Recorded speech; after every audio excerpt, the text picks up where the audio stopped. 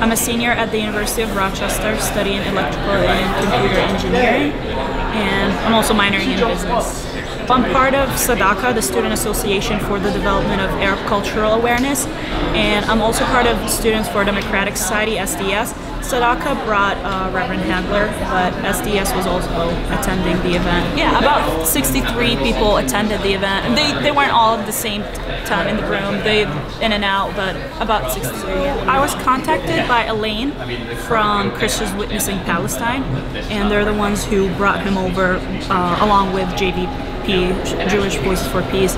So I read the email and I saw Reverend Hagler's bio, and I thought it would be appropriate because we really need to talk about the systematic injustices that are happening, not just in the US, but in Palestine as well. And I feel like there's a lot of misconception between anti-Semitism and anti-Zionism, so we don't really get to talk a lot about criticizing the government in Israel because it might be a little sensitive. So I thought that would be an opportunity to open it up, have a safe discussion. You know, college campuses are the best venue for such intellectual discourse. So I thought it would be appropriate to bring him up, show the students another perspective that might not be the same narrative that they've always heard, but it's really important to face those different beliefs in order to, you know, see the other side. Basically, it's all about discriminating a group of people, right? In the U.S., it happens to be African Americans versus the police. In Israel, it happens to be the Palestinians living not just in Palestine but also in Israel, and it varies, of course. You could see slighter discrimination, for example, in Israel, just because it's within the boundaries between the Israeli state, where there are like a lot of civilians. But then once you get out of those borders, once you go to the Palestinian side, you could see a difference, a huge difference in treatment between the Palestinians and whether it's Jewish citizens or American citizens. So yes, in the U.S., in the same sense, there's this kind of discrimination. It might not be as obvious. Well, last year it was kind of obvious with the whole Ferguson events, but like it started out, you know, the same like light dose, you know, racism, and then it gets bigger and bigger until you have the people fed up, until you have a riot. And we can also see that in Palestine, like, all right, we're under occupation, we can deal with it, just because like your survival instinct kicks in and you're like, all right, I can get used to this. But then eventually there's only so much discrimination you can get. Like just last week, I don't know if it was before or after Reverend Hagler spoke, this woman from Jerusalem was just walking down the street unarmed, but she happened to be wearing burqa. And the Israeli army just shot her. And you could see that also happening here with civilians who be walking unarmed, but they just happen to be of the wrong color or the wrong, you know. Or wearing a hoodie. Yeah, exactly. Yeah, right, driving. Yeah, a hoodie or a burqa, or like, you know what I mean? So you could see such similarities.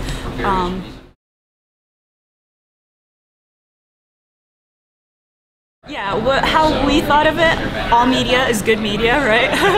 So as you mentioned. So we were kind of surprised, to be honest. So we first invited him over to U of R, and we didn't think much of, you know, the whole controversy with the other school. But then once we heard that the Divinity, like Colgate Crozer school in Rochester canceled his talk, we were contacted by the administration and they were actually supportive. I want to give a shout out to U of R for actually being supportive and not as bureaucratic as I thought it would be.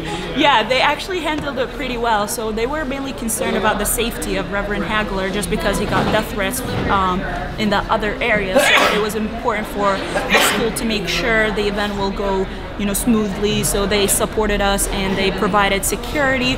Obviously, they needed to have that talk with us, make sure that what he's going to be talking about is within the acceptable boundaries of schools' policies in regards of, you know, public speaking and like freedom of speech and all that. So we had that talk with the school. I had my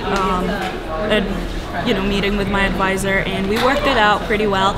And we were very glad because people actually like showed up, not just from the school, but from outside, which we don't get. You oftentimes events at U of R are very student oriented, and you only get that student population. But then we saw that nice interaction between members of the Rochester community and students, which was a nice change. And people were very engaged, and they asked a lot of great questions. So.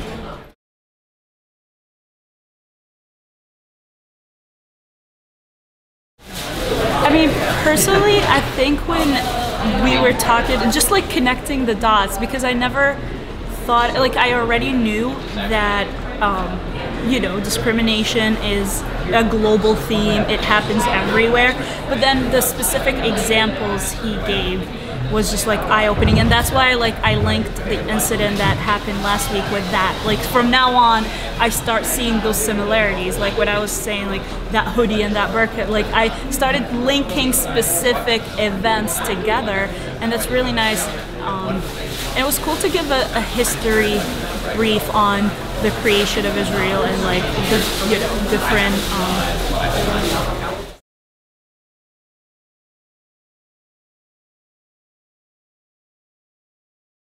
The whole week was a complete freak out. Like the e-board, I'm on the e-board of the executive board of SADACA, so like we oversee events that SADACA sponsor and all that.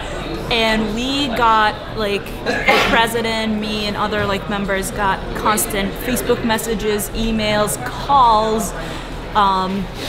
Yeah, because like I personally know a lot of Jewish friends at U of R too who were also concerned, so it wasn't just the administration and like formal, there was also an informal justification like through Facebook and all that we owed to our Jewish friends.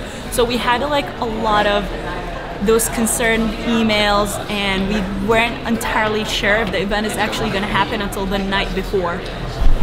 Yeah, we were like on the brink of we were very close, but we stood our grounds. Like we knew we were going to have the event. The only like reason we wouldn't have had it if we didn't get the administration's approval.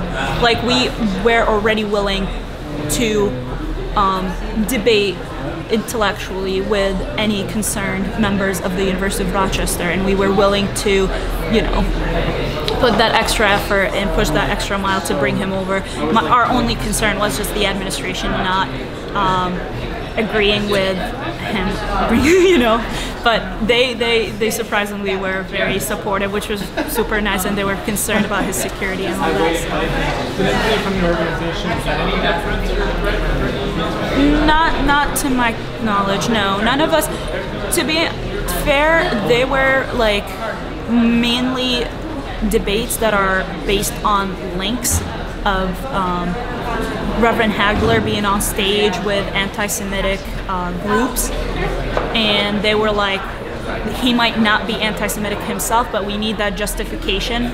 So we were talking about it, but it wasn't like a heated debate. It wasn't personal at all. It was just like, the kind of debate college students have, and I was very glad to see students, interacting with us, with the speaker, to like get the gist of it and get the truth.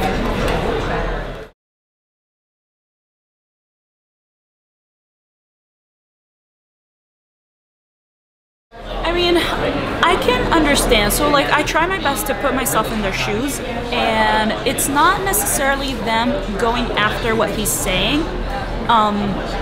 they were agreeing with us that an intellectual debate needs to happen on college campuses, and it doesn't always have to be a safe space, you know, like you don't have to be in that protective bubble on campus. You need to see the world in order to widen your perspective.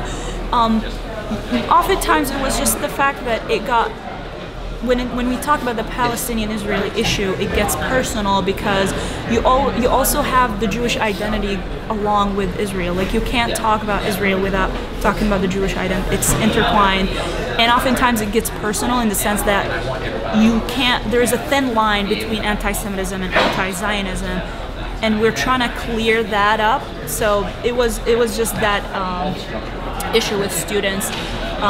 With administration, it wasn't that they were concerned about like anti-Semitism. They knew like we weren't going to, you know, do any anti-Semitic propaganda. Like, no, that's definitely not our purpose. Yeah, they knew like it was going to merely be a talk on systematic injustices and linking it between Ferguson and Palestine.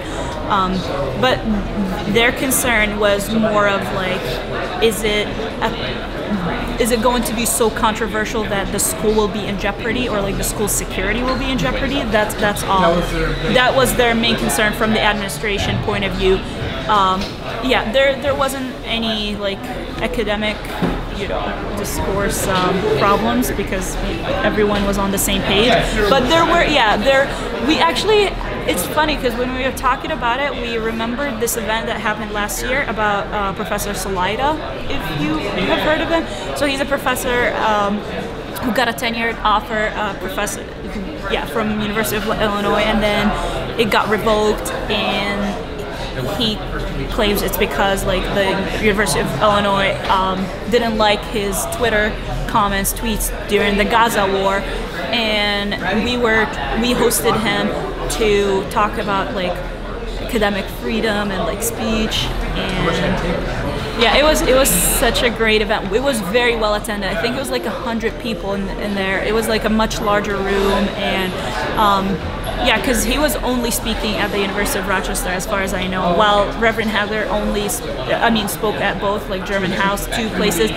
Right, so people had that other option a lot, especially like 2 p.m., like in the middle of a work day. So, but yeah, when Professor Salaida came, we spoke specifically about how do you draw the line between freedom of speech and offending others. And it was a great discussion that needed to happen on campus. And I think that widened a lot of people's perspective, and we referenced that a lot with our, talks with concerned students. With Hagler coming. Yes, with Hagler coming. We're like, remember when Salaida came? Remember we were talking about this? We have already established this. There's freedom of speech on campus.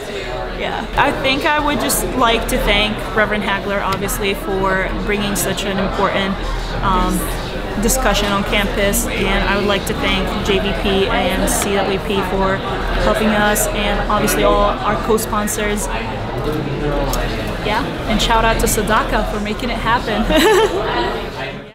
Journal with the hard times, tales from the dark side, evidence of the settlements on my hard drive. Man, I swear my heart died at the end of that car ride. When I saw that checkpoint, welcome to apartheid. Soldiers wear military green at the checkpoint. Automatic guns, that's machine at the checkpoint. Tables not M16s at the checkpoint. Fingers on the trigger, you'll get leaned at the checkpoint. Little children grown adults and teens at the checkpoint. All your papers better be clean at the checkpoint. Gotta put your finger on the screen at the checkpoint and pray that red light turns green at the checkpoint. And Martin Luther King had a dream of the checkpoint. He wake with loud screams from the scenes at the checkpoint. Is Malcolm X by any means at the checkpoint? Imagine if your daily routine was the checkpoint. And Martin Luther King had a dream of the checkpoint. He wake with loud screams from the scenes at the checkpoint. Is Malcolm X by any means at the checkpoint? Imagine if your daily routine was the checkpoint. Separation walls that surrounding the checkpoint. On top is barbed wire like a crown on the checkpoint. Better have your permits if you found at the checkpoint. Gumming on the tower, aiming down at the checkpoint.